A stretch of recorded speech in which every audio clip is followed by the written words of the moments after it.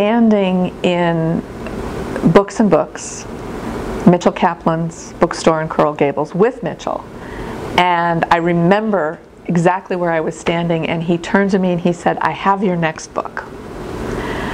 And people say that to writers a lot, and it's never true.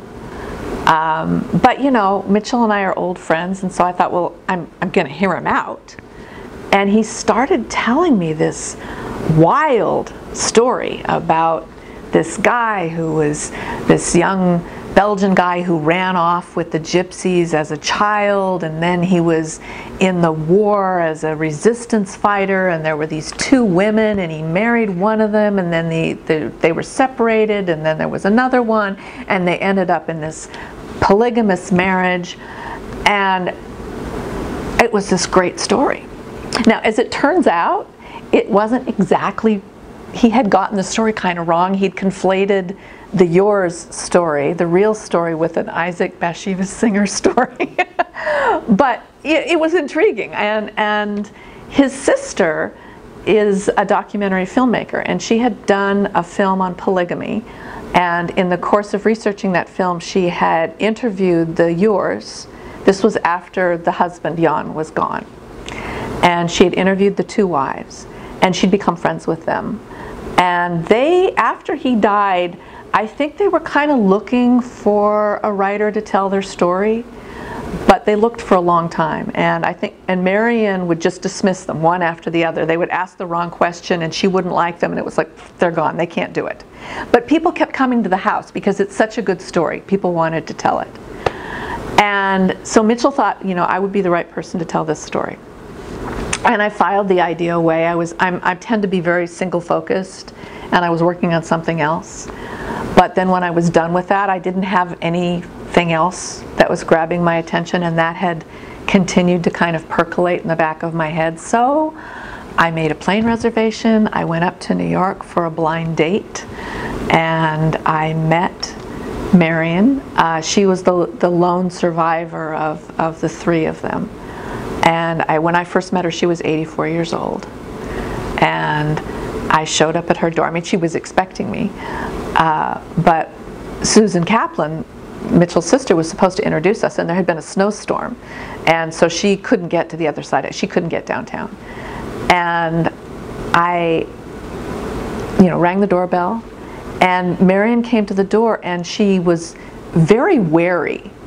And she confessed to me she hadn't slept at all the night before. She was so nervous about us doing this. And so it really was like a first date, because she was checking me out to see if she could trust me with her story.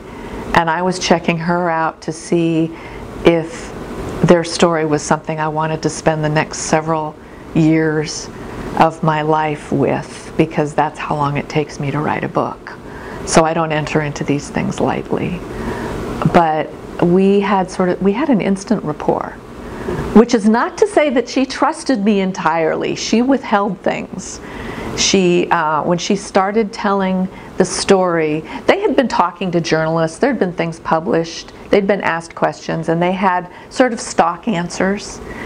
But those are stock answers for an article length. And a full-length book, I started asking off script, forcing her off script.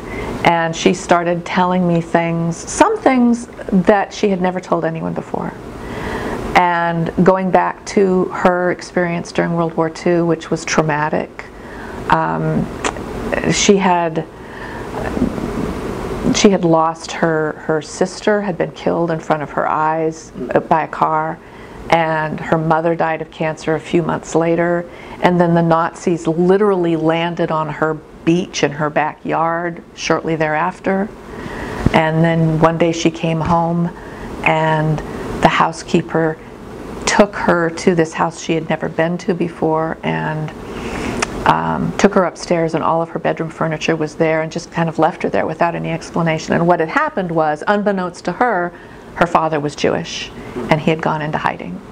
And so she spent the war years kind of being shunted from one caretaker to the next. One caretaker would take her in, and then they would have to go into hiding, and she'd go to the next one.